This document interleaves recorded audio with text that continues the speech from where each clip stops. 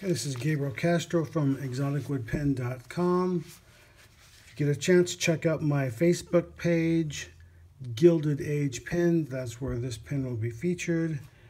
And anyway, with that, a couple things to explain. If you followed me before, you know that this is my generic mold that I use that I made out of just casting craft rubber. Had it for quite a while. This is the bottom. This is the top. We're going to cast the top first. And I made a few things because if I put that in there like that, wouldn't look very good, wouldn't cast very well. This is too big for both pieces to cast simultaneously, so I'm going to cast each one separately. Now how this is going to work, now you see I got some black electrical tape here. That is because this whole, the drill bit that I had was 3/4 of an inch, and that was just a little too big by the time you chuck it in to get it in there. Even though this is 18 millimeters, 3/4 of an inch versus 18 millimeters is actually smaller. But by the time this drills out, because of the way the spade bit splays out on the end, it's actually a bigger hole. So that's gonna sit in there like that, hold it up. And that's kind of a tight fit, which is nice. And over here on this end, I have just something like that. These are just homemade Teflon scraps. Now to keep anything from going inside, I've got a Q-tip and I've got a little bit of mineral oil here, and I'm just gonna loosen those or lubricate those threads so that nothing binds to that when I cast it. And I've never had a problem with it. It may seem a little strange, but then we'll just thread that on there, and none of the resin will get in there and fill inside there. And I'm just going to push that in. No big deal. The process will be the same for the body also. I have the exact same thing here for this is tapped out to receive that.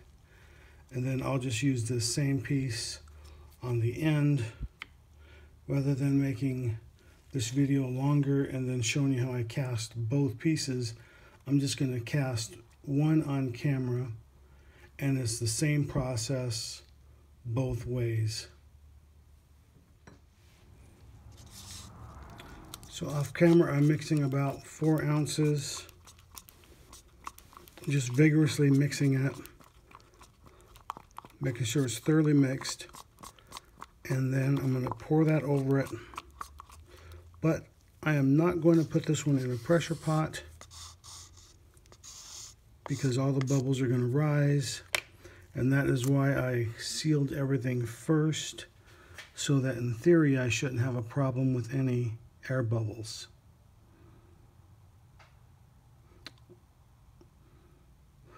Being that I don't have a pressure pot, this is the way I've always done it before I started making my steampunk tools.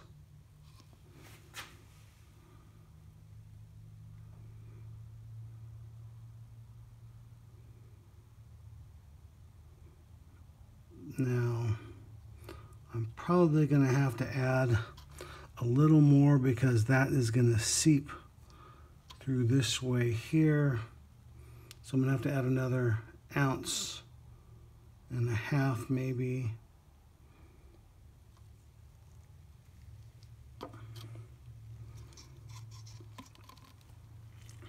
Okay, that was 7 ounces of fluid. Now we'll just let that cure overnight, and then I'll pour the other one, and then after that we'll come back to the video. You can see I have my clip made, and the blanks have been cast, cured for several days. And first thing we're going to do is we're going to take these to the grinder and then we're going to relieve the edges.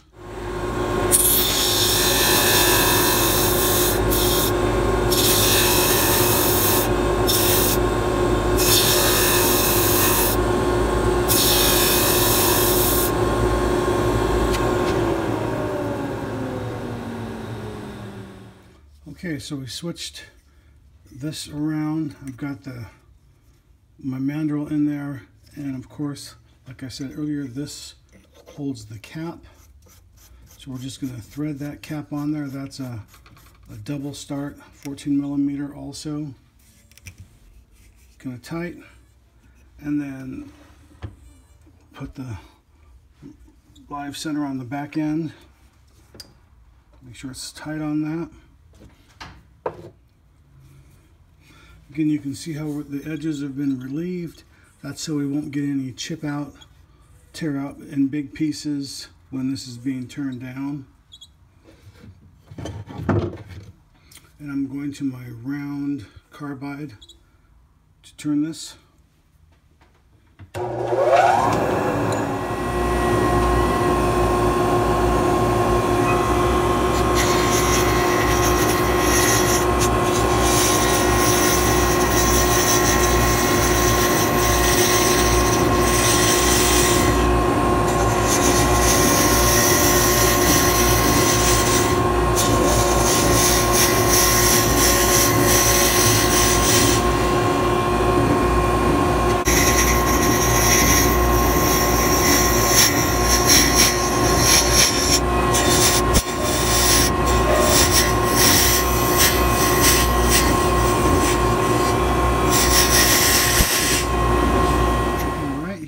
I've got a little bit of a gap from the pouring, and this side looks pretty good. So what I need to do is just clear this out real quick, and then I'm going to seal that with some CA glue. I'm going to pour it in place and let it soak and cure overnight, and then refinish turning it tomorrow. Okay, so basically I'm going to put a blue shop towel underneath to catch any drips.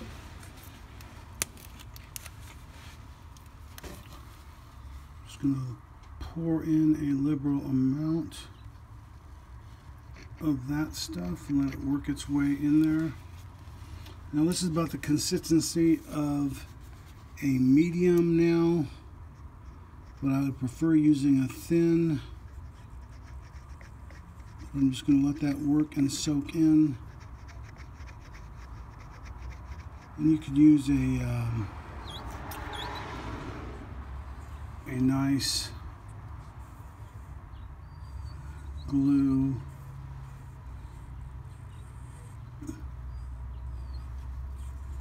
Super glue would work just as well. Probably would work better than this older thin CA, which is, like I said, about the consistency of a medium. So we'll see how that does. We'll just let that soak in overnight, and then we'll put that back on the lathe tomorrow.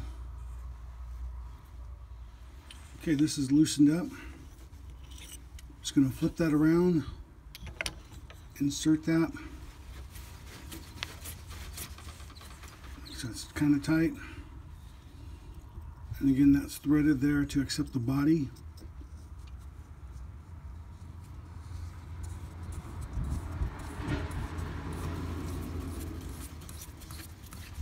And I use the same double start on that 14 millimeter.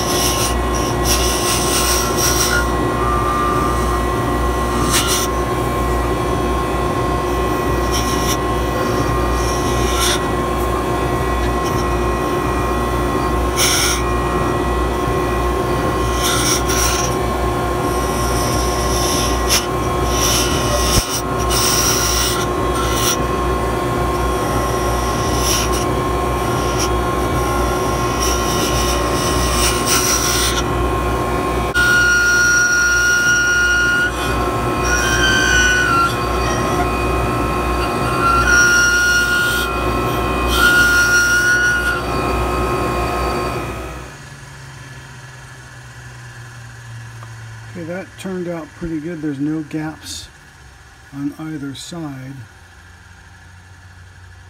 So that's pretty promising. I got the cap mounted on here and I just cleaned it up a little bit. It's still really thick here in the middle. And unfortunately, I didn't get a measurement before we started, so I'm just gonna have to eyeball this. And I've still probably got about 1 millimeter or so thickness of acrylic between the top and the nibs underneath.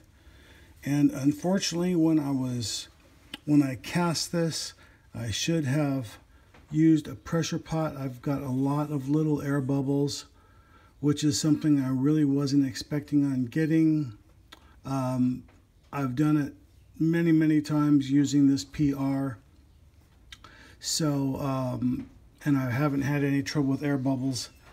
This time I did. So it's unfortunate, but I'm not gonna melt it down and start over. I'm just gonna push ahead with it and call that one a learning experience. So the next one I do, I will use my pressure tank. So this right here is the distance I'm going to use from my clip. Let me see if I can hold that right there. And I'm going to leave about 1/8 of an inch on top above that. And then I'm going to round this portion over right there. Let's see if you can see that or not. And anyway, and I still have to contour that, so that'll work out. It's probably, I might remake that and make it a little bit longer. This is probably a little bit longer than I want it, but it's okay, being that this is just another prototype, and everything, all my mistakes that I made on this one, I can change on the next one I make. So anyway, we'll just go ahead and finish shaping this down, removing a lot of that waste right there. And I'm using carbide for that.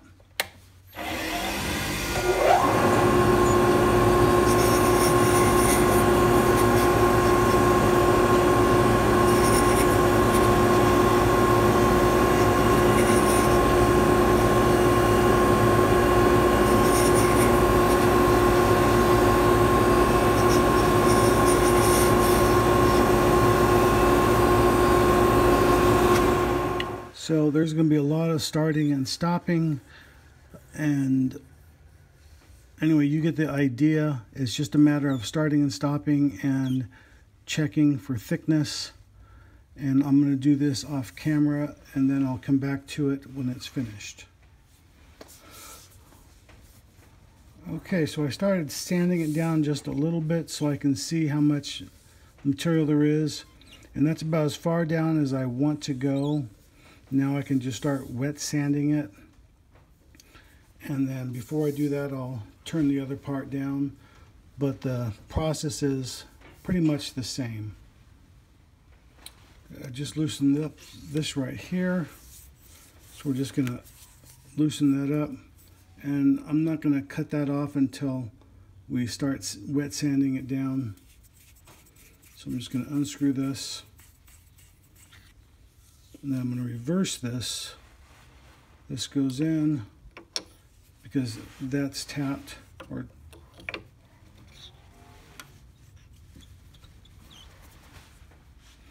Okay, I got the body remounted now. And if you can see that little black dot right there, that was something that got in my casting that I didn't see until I turned that down. So anyway, sometimes things happen, no big deal. And then I'm going to, since this is the bottom of the pen, I'm going to cut it off right about 1/4 of an inch down. So I'm just going to eyeball that and mark that one as I cut it.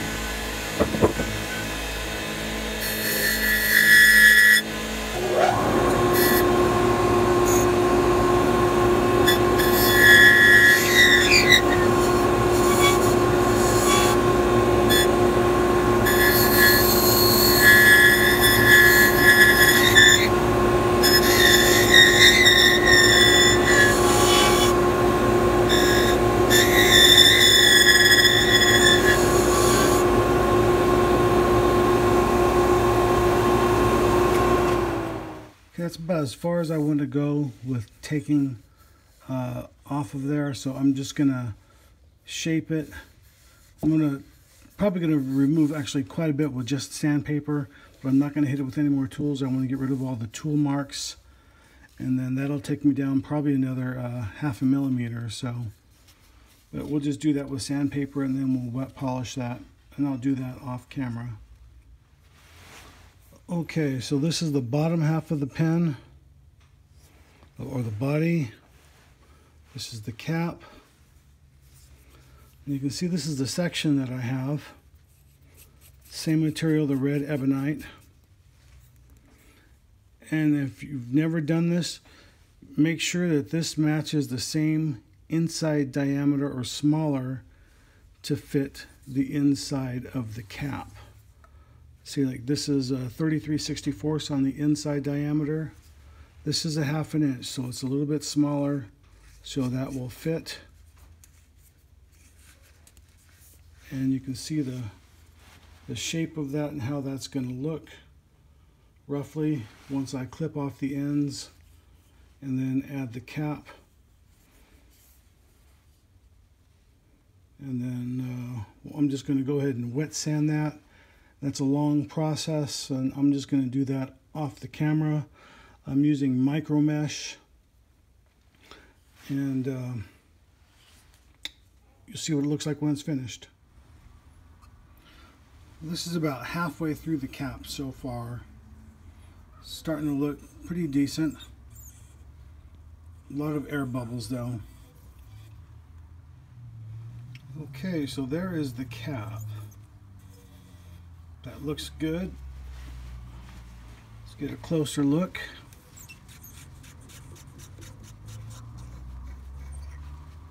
Then I'll wash this out afterwards.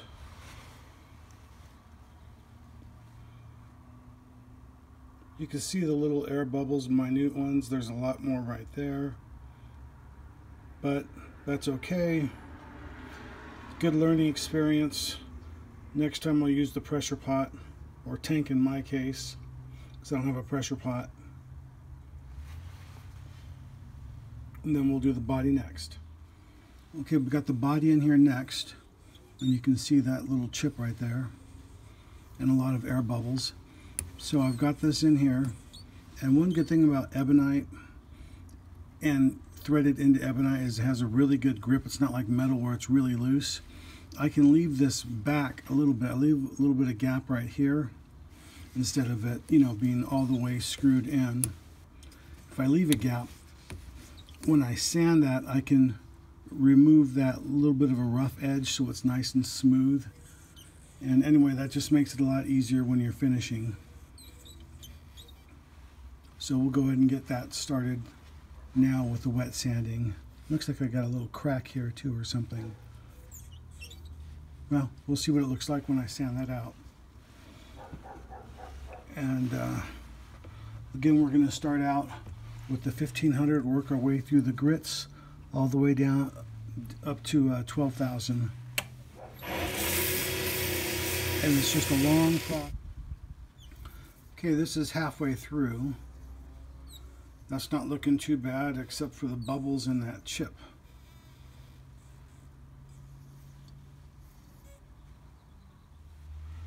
Okay, there's the principal part of the body done.